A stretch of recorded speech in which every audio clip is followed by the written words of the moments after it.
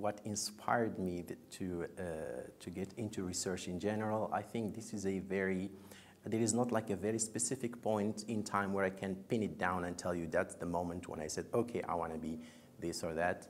But I know that since I was young, I grew up with the 6 sisters. So I grew up in a very feminine atmosphere, and they all encouraged me just to study hard, study hard. This is something I used to hear each day, 3 times before the meal. Before each meal, I would hear this phrase. And then later on, I think I got inspired by some of my university professor who really inspired me. He didn't inspire me to be a social scientist or researcher, but they inspired me to seek knowledge in general.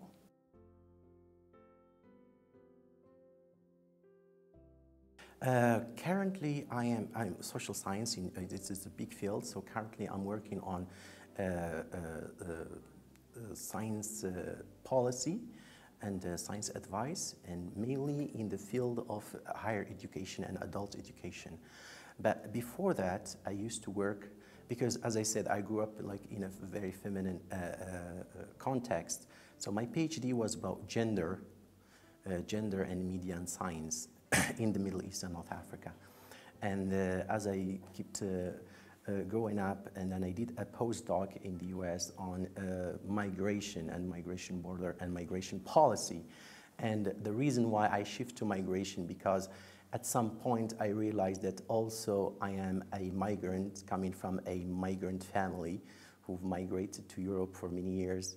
So I also wanted to reflect some of the challenges, aspiration that migrant population is facing, especially in North Africa. So I switched to, even though I kept in social science and like policy, but I switched into migration, and I also focused more on female migration.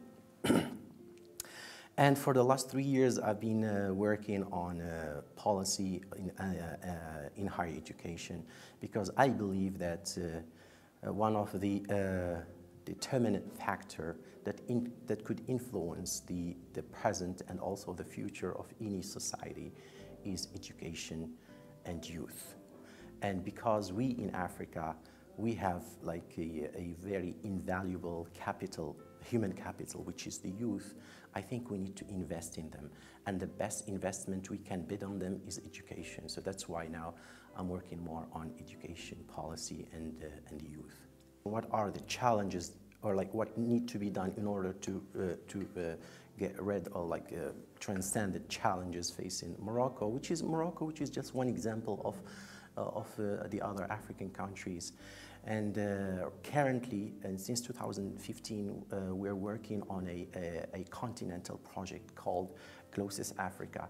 And one of the objectives of this project is to map the states of young researchers and early career researchers in Africa in order to understand what are the challenges they are facing, what is the pipeline. And among the other issues we are trying to investigate is cross-cutting issues such as gender and ethnicity and race in Africa, and what are the barriers that maybe take these young researchers astray from research.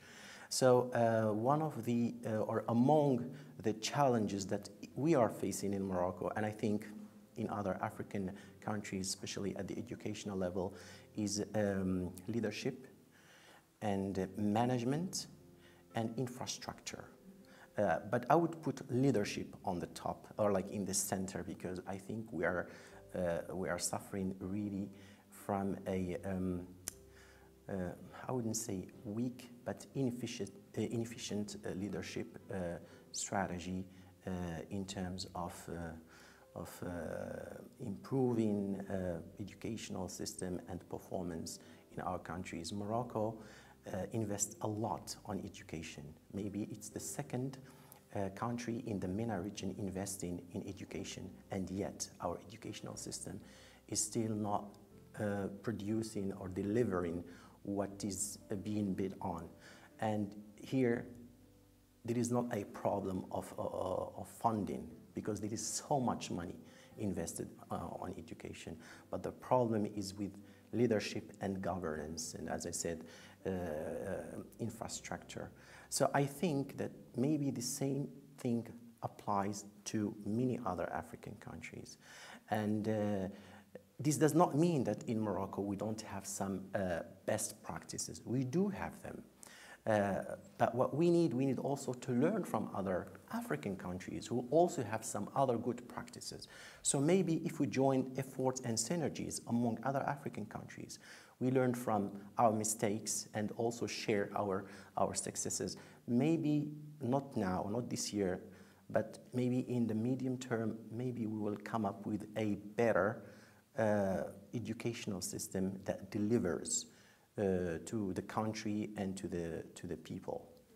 To encourage young people to pursue research in an environment wherein the idea of research and academia is not a profitable profession is a really very challenging and daunting task. It's true, there is this idea which is somehow a misconception, but there is some truth in it, because it's true, we in Africa, to do research and work in academia and be a teacher is really very difficult task to bring, to bring all these components in one table. Because when you start as a young, let's say, faculty member, so you're bombarded with a lot of course loads and corrections, so you don't really have ample time to do research. And if you want to do research, then you cannot work. And if you cannot work, so it's like, it's always like catch-22 game. What I would say to encourage young people is that they really need to have perseverance and determination, and also they need to have passion. If you really have passion, because the concept of wealth is very subjective. I don't know what do you mean by the term wealth. For me, wealth is being feeling like self-fulfillment. And self-fulfillment for me is when I'm doing research, but not only for having it published, but also when I see it like reaching out people. An example on that, the Africa Science Week that we implemented this year, it was a moment in which for me I saw, or I felt this self-fulfillment moment when I saw people like interacting and appreciating science, when I saw young people in Morocco appreciating and also trying to show what they know about science. So I think this is something that for me, this is a moment of wealth, you know? So wealth, of course I understand, yeah, we are talking about material wealth, but I don't think that's the only thing required, or like that's the only thing that people or researchers need to pursue when they're doing research and academia. There are many other things that you can get out of the research and academic field, which is self-fulfillment and appreciation and like devotion, sharing with your community. Of course, you don't have to be necessarily a doctor to be appreciated within your community. You could be many things in research, and you could do many other things apart from having like a very direct impact, because sometimes me as a social scientist, there were moments where I questioned what I'm doing and to what extent it really delivers any impact to the community, but it does in a way or another. I think in 2008, I was asked this question during an interview with the Fulbright Committee, because I was submitting an application for a joint PhD scholarship.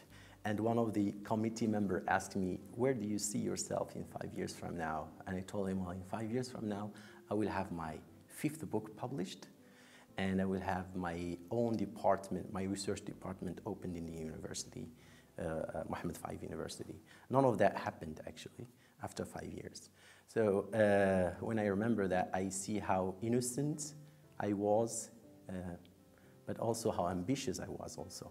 So since then, I'm very precocious about answering these questions, so that it's good to set goals and target, but also sometimes you have to be realistic. In 5 years from now, I can tell you what I'm doing right now and what I want to see achieved through what I'm doing right now. Right now, we're working on this Glossus Africa project, and this Glossus Africa project is one sequence of a chain of projects that we started within the Global Young Academy. The first one was the precursor study, which was like a GLOSIS study. And through this study, we wanted to pilot our survey in order to see whether we can use this survey in order to collect data about young scientists and early researchers around the world in order to identify their challenges, ambitions, and the obstacles in order to inform policies based on fact-based funding that we can communicate to policymakers. So that was the first phase. And then we moved to the second phase in which we did the ASEAN GLOSIS study, and we finished it in 2015 with the publication and recommendations.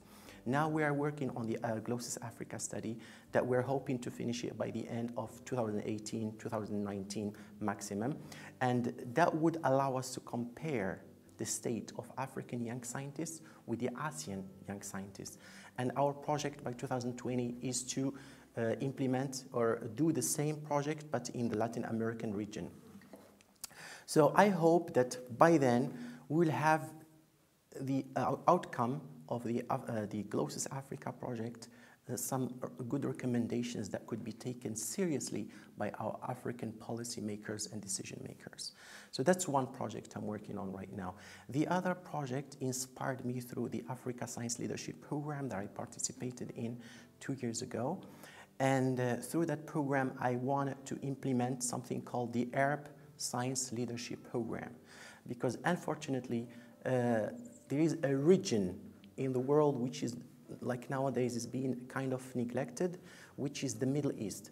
I am from North Africa, and people usually refer to me, I am from the MENA region, which is North Africa, Middle East. However, I see that a lot of scientists in the Middle East region are being left out from all those amazing and very competitive and promising projects. So my aim is to implement the idea of Africa Science Leadership Program at the Arab region, which I'm calling right now the Arab Science Leadership Program. It's been like 14 months that I'm working on the designing and the conceptualization of this project, and we're at the phase of looking for funders and partners. And I'm sure it's not going to be easy, but it's not impossible. I'm sure it's going to be implemented at some moment. My work within the GYA, I joined the GYA in 2014, and we've done so many projects and training and initiatives and organizational and partnership activities in different parts of the world. My two main projects that I worked with or like on within the GYA was I was the leader of the Science Education Working Group, Youth Science Education Working Group. I worked on that group for 2.5 years, and then I launched the idea of science diplomacy, and I was so happy because in 2016 in our annual meeting we launched a working group called Science Diplomacy. And the other project, which I just mentioned, the GLOSIS Africa project. Other than that, I served for 3 or 4 years as the selection committee of the Global Young Academy, and I contribute in different ways to the Global Young Academy's daily and regular activities.